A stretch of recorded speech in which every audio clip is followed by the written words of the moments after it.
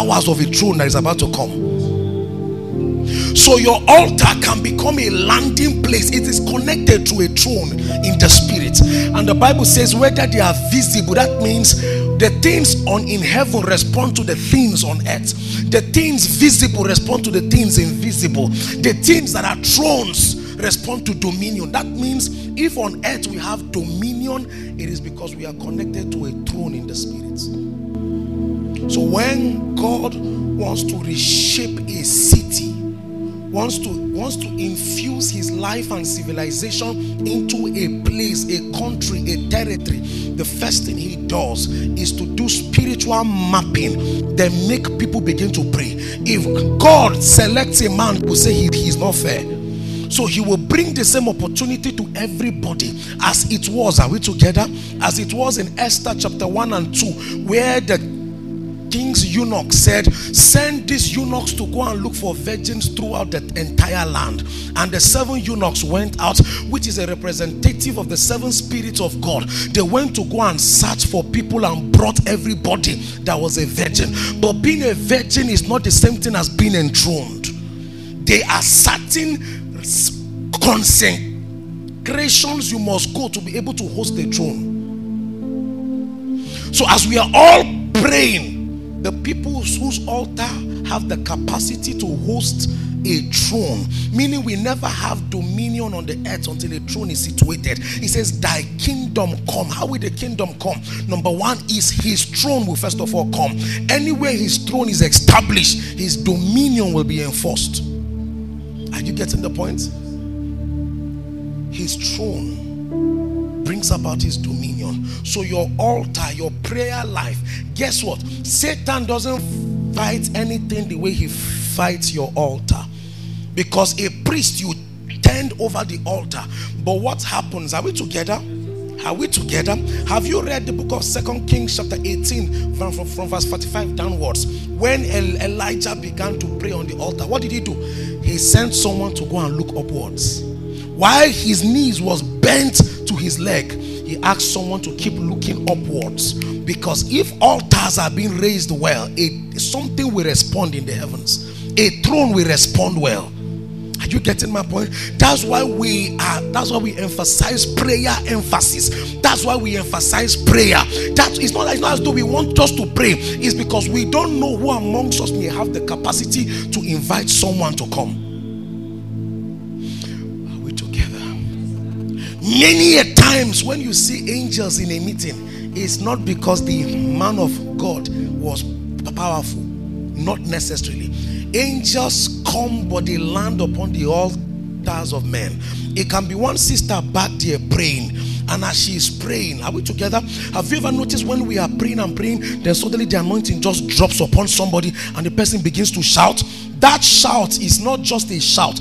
Is that, are we together? Before the anointing will begin to operate in a place, somebody is a trumpet, must release the sound. So you are hearing somebody shouting. It's not just the manifestation of the anointing, it's a release of angelic movements.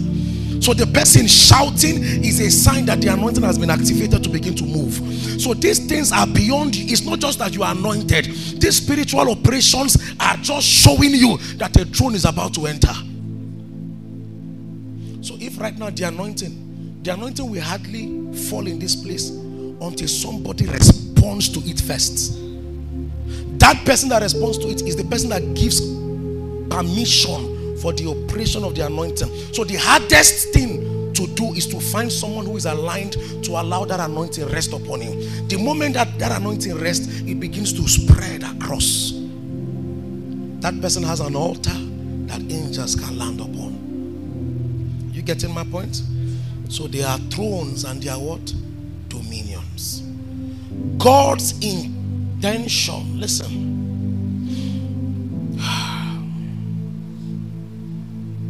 We ascend this holy mountain.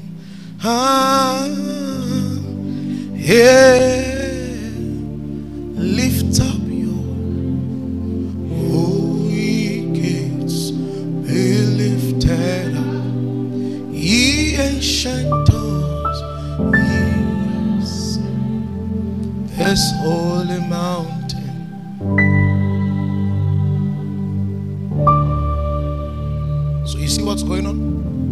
visible and invisible, thrones. Thrones lead to the establishments of dominions. The reason why healing will happen in your area or your land is not just because you have a healing gift. It's because you may not know, but there's a healing throne on the earth. And there are people who erected the altars to host that healing throne. Though, are we together? So you can find that in an entire city, in an entire state, there are only 6 thrones there, but there are many dominions. There are many what? Oh my God. One of the things we must do if we must recover our lost heritage is to find the name of the throne that built our city. Yes. There's a throne that built a city. Then from that throne, dominions will begin to expand. From dominions, principalities will begin to be established, then powers. So if you are operating in the power of God, there is a principality over that power. Did you just get what I said? How many of us in our lives presently know we have the power of God? Not the anointing, the power. You know the difference between anointing and power. Every believer is anointed, not every believer has power. Yeah, I'm sure I've taught you about these ones. You know these ones. Every believer is anointed in Christ Jesus, but not every believer is given power. Power is a trust, is an investment. Under power, you don't need atmospheres to work in power. That's how you know it's power. The anointing works in atmospheres and sound. Power doesn't need any of these things. You can off the keyboard, power will still move. Power is a custodian. You become a custodian of an investment of God. You know you carry it. That's power.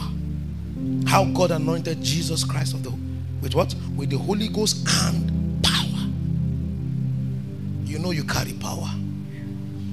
How do you know you carry power? Is that the things that make others afraid doesn't make you afraid in that matter. If somebody now wants to hear God that I don't have any fear, sit down, let me tell you. It's not an anointing, is what? It's a power. It's not a gift, it's a what? It's a power. Because people have tried and it works every time. In the morning, in the night. When we pray, when we don't pray, power is God committing a dimension unto you. I may not boast of anything, but I boast I hear God. And I can hear him concerning any matter I choose to. It's a power. Now, are we together? The reason why I have power is because a principality received it first. So that power I carry has someone it is connected to. There is a principality, there is a prince. A what? If you are very sensitive, you realize that there is a rise of many princes in our land. Princes have risen in our lands of different capacity. If you are looking for people, are we together? There are things that people have, there are things others are. You get the story? There are things you have, there are things others are. They are the things you have. You get the point? So God system, please follow me. Easy, follow me. Because tonight we'll go far high. You have a power. That power flows because of the alignment of a prince. The alignment of what? A prince. A prince went to war to get it, but you are enjoying of it, that same grace. Now, a prince is connected to a dominion. Dominion means the word Lord, Adonai. That's dominion. Dominus. A lord over a realm. A lord is connected to a throne. Let me give you an example. Should I? I didn't want to mention names, but should I give you names as an? Should I mention names? Now, when you look at the city or the nation Nigeria, you realize that this nation is founded upon the throne of God's dealings with Apostle Joseph Ayo Babalola. He is our throne. He is our what? He is the throne that the Lord set. You see, that's why I didn't want to mention names. Because you say, why is it not my own church pastor as a throne? It doesn't work like that. Your church pastor may be a recipient of power, but the throne has already been established. In healing, for example, in the healing anointing, for example, you cannot neglect that a throne occupied by Alexander Dewey that's the throne the man's altar raised. So an altar is what you raise. The throne is what comes to sit upon it. Jesus, you get my point? That man began a throne of healing, and from him many others began to drink of that well. That we now have people who are dominions now in that realm, but they got it from a throne. Lester Sumrall, Ami Semple McPherson. You look at Catherine Kuhlman. She's not even a throne, she's a dominion. She's a partaker of that grace. John G. Lake. All of them became partakers. They became dominions of that throne. Then we look now towards the principalities of that throne now. You find men that who walk in the healing anointing, Pastor Chris Yakilome. You find men like Benny Hinn. You find people like Johnson Suleiman. These are what? These are principalities. They are princes in that same realm. But they will always tell you that they are connected to these people that were connected to the throne. Are you getting me? Now you have a healing anointing. Something is moving in your head when you feel the power. You must find the people that are connected to that stream. Are you getting my point? In the prophetic, whether you like it or not, whether you argue it or not, there are people who became the thrones. No one except William Branham. He sat on the throne of that office. His own was not even a gift, his own was a nature.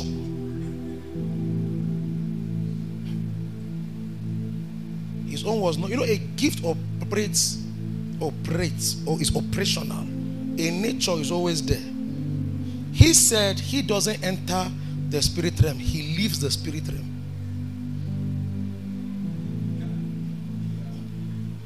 Wait, let me see God. Let me